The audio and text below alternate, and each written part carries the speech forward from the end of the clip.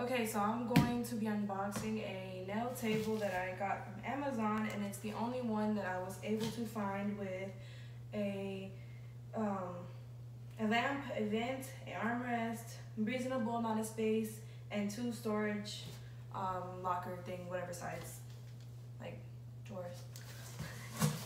Sorry, I don't really know what I'm doing, and I'm kind of a mess, but I haven't seen anybody post or review or unbox this certain table off of Amazon or YouTube or anywhere.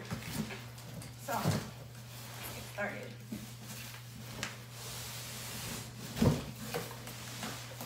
I already opened it a minute ago and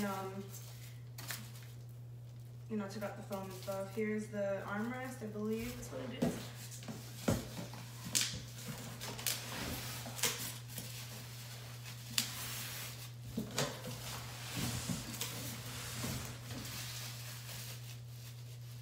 Had scissors, where'd they go? Here's everything it comes with, the instructions.